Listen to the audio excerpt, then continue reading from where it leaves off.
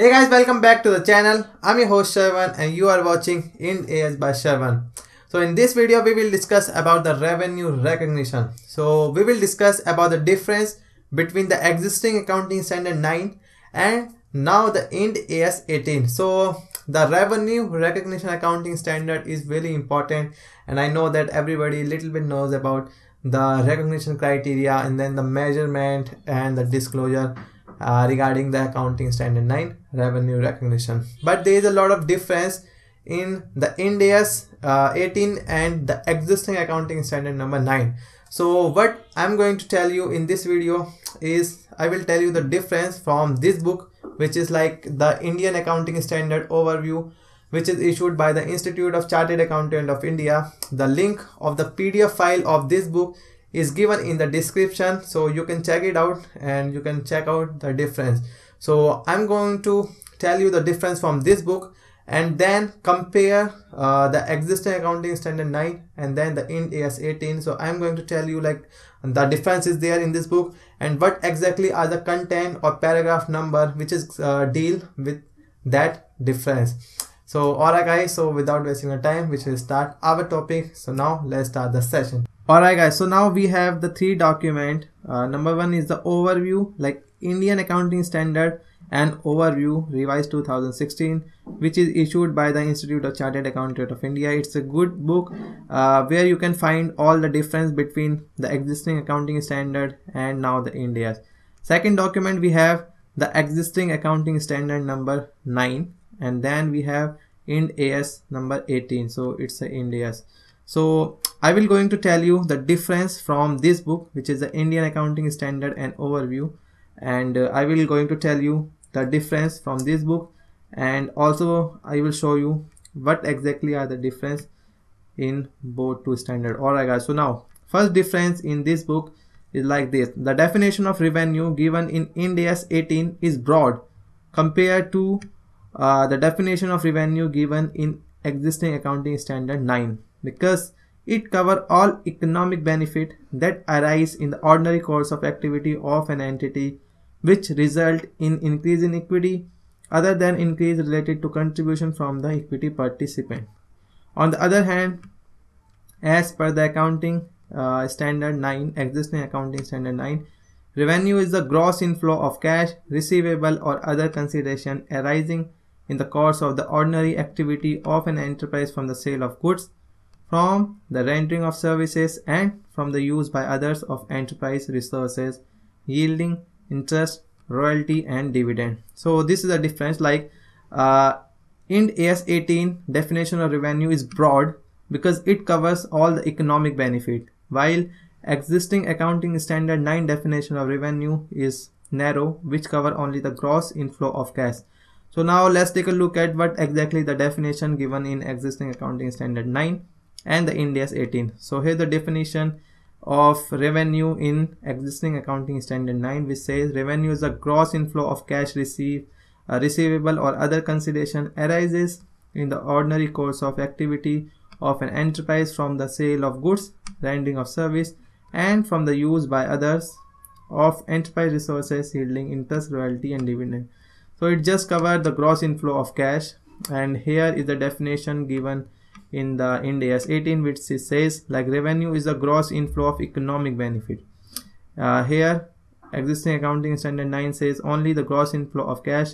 It says gross inflow of economic benefit during the period arises in the course of the ordinary activity of an enterprise when those inflow result in, when like in inflow of cash result in increase in equity other than increase relating to contribution from the equity participant. So like other than increase relating to contribution from equity participant means like increase in the number of shares or other stuff. So other than that, if there is a increase or inflow of economic benefit that result in the increase in equity, then it is a revenue as per Ind AS 18. But here only the gross inflow of cash receivable or other consideration is the revenue as per accounting standard 9. So this is the first difference, like the definition under Ind AS 18 is wide, is broad compared to what was defined under existing accounting standard 9.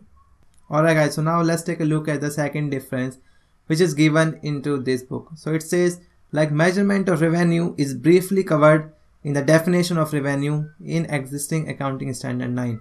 So it's saying the definition of revenue cover the measurement of revenue part also, while Ind AS 18 deals separately in detail with the measurement of revenue. So it's saying Ind AS 18 has the separate component regarding the measurement of revenue, but under existing accounting standard 9 the measurement of revenue is covered into the definition of revenue. So let's take a look into the existing accounting standard number 9, how the measurement of revenue is given into the definition. So this is the definition of revenue, and the measurement portion is given like this. So like revenue is measured by the charges made to the customer or client for goods supplied and service rendered to them, and by the charges and reward arising from the use of resources by them. So measurement of revenue is itself given into the definition of revenue under existing accounting standard 9. So like revenue is measured by the charges made to the customer or client for goods supplied and service rendered to them. But under existing or under Ind AS 18, the measurement of revenue is a separate component, and it says like revenue shall be measured at the fair value of the consideration received or receivable. So it's saying revenue should be measured at the fair value of the consideration received or receivable, while existing accounting standard 9 says revenue is measured by charges made to the customer or client. So fair value, so like paragraph number 10, 11 and 12 deals with this one, like how to calculate the fair value. So like in these cases where it says like when the inflow of cash or cash equivalent is deferred, the fair value of the consideration may be less than the nominal amount of cash received or receivable.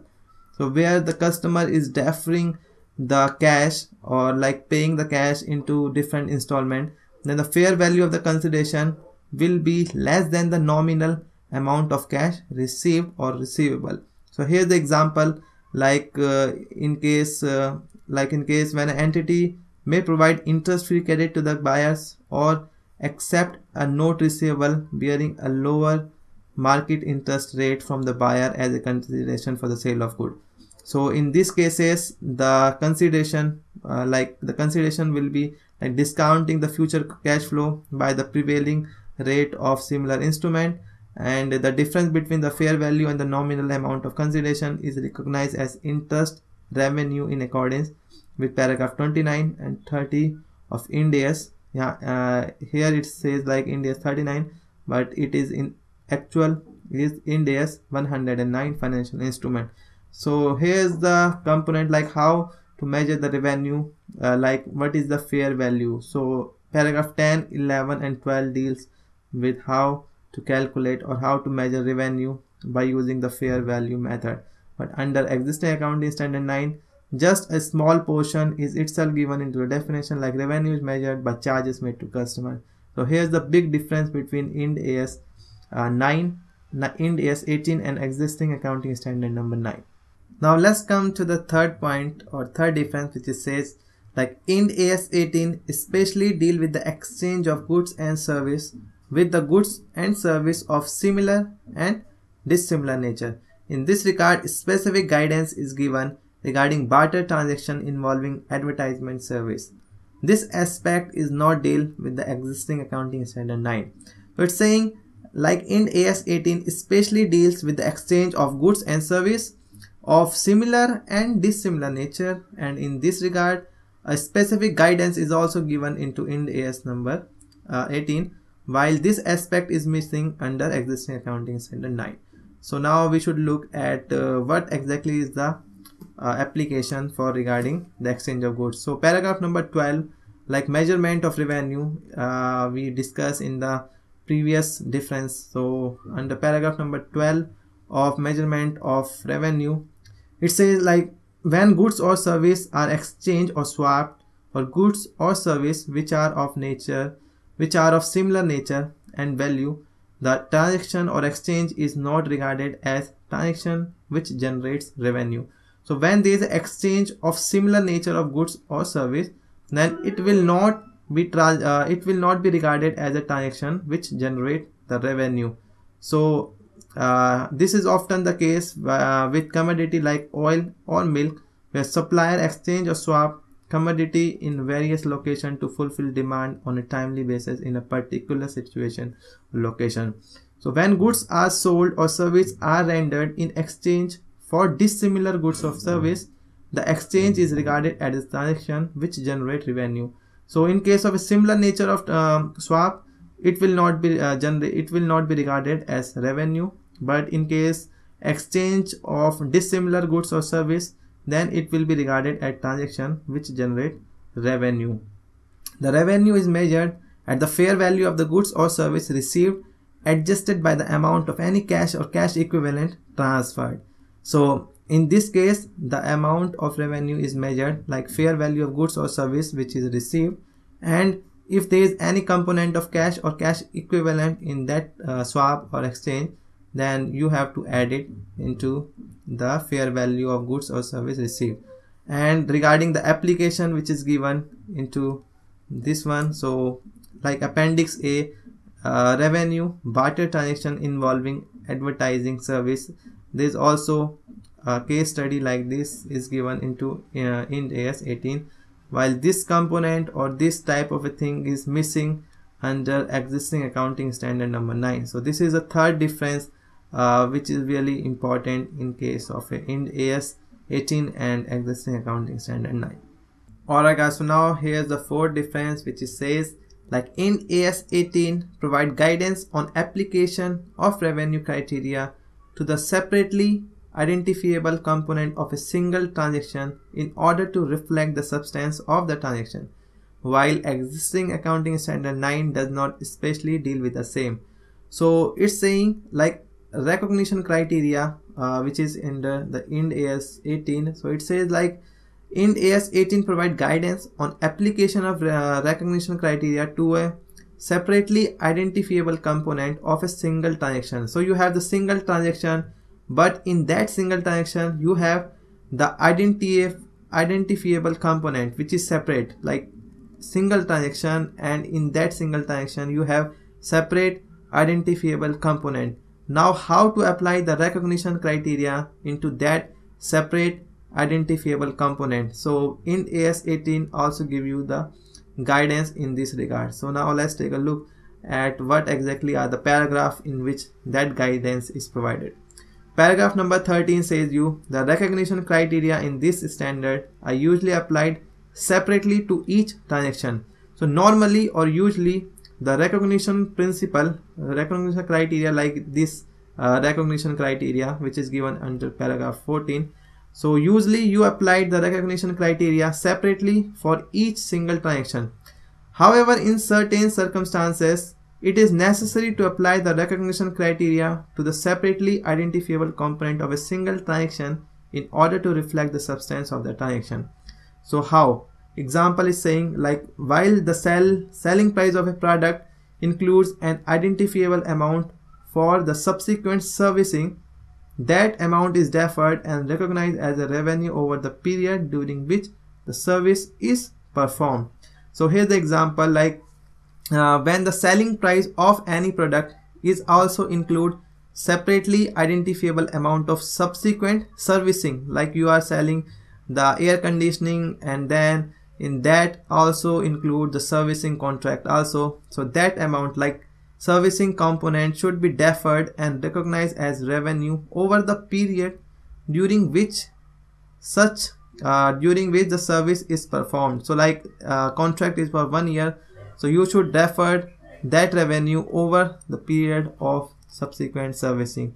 So that's how this difference is like it like give the guidance on the recognition criteria to the separately identifiable component of a single transaction in order to reflect the substance of the transaction, while existing accounting standard 9 does not especially deal with the same.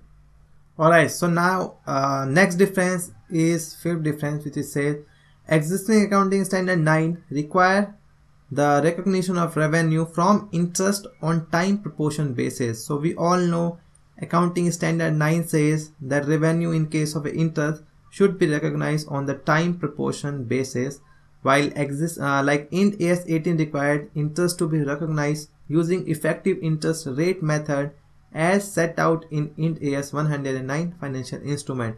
So this is the existing accounting standard number 9, and it says like interest should be recognized on a time proportion basis, taking into account the amount outstanding and the rate applicable.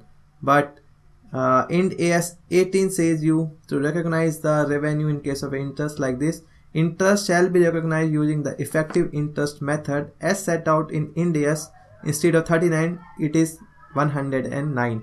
So if you want to check like what is effective interest rate method under Ind AS 109, then you can watch my other video related to Ind AS 109, where I cover in detail what exactly the effective interest rate method.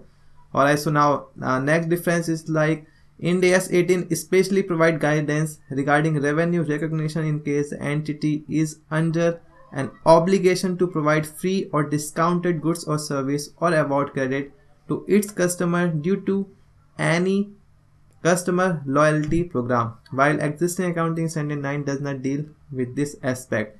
So here's the accounting standard number 18 in Ind AS 18. So like this appendix number B give you the application guide regarding the customer loyalty program. You can check it out, but that guidance was not provided under existing accounting standard 9.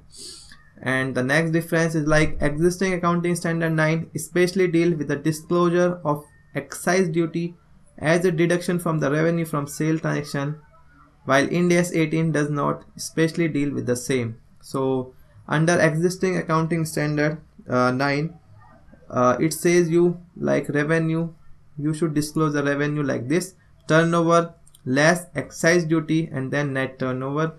But this thing like disclosure of lessing the excise duty from the gross turnover is not mentioned under Ind AS 18.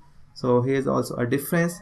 And then another difference which is between Ind AS 18 and existing accounting standard number 9 is that disclosure requirement given in Ind AS 18 are more detailed as compared to existing accounting standard 9. So disclosure requirement like this under existing accounting standard 9 says, in addition to the disclosure required by accounting standard 1, an entity shall also disclose the circumstances in which the revenue has been postponed pending the resolution of significant uncertainty. Under Ind AS 18, the disclosure requirement is relatively large, so it also says you a lot of disclosure like entity shall disclose the accounting policy adopted for the recognition of revenue, including the method adopted to determine the stage of completion of transaction involving the rendering of a service. Then clause B also says you something. Clause number C also says you to disclose the amount of revenue arising from the exchange of goods or service included in each significant category of revenue. Then paragraph number 36 also says you to disclose something. So the disclosure in Ind AS 18 is large as compared to accounting standard 9.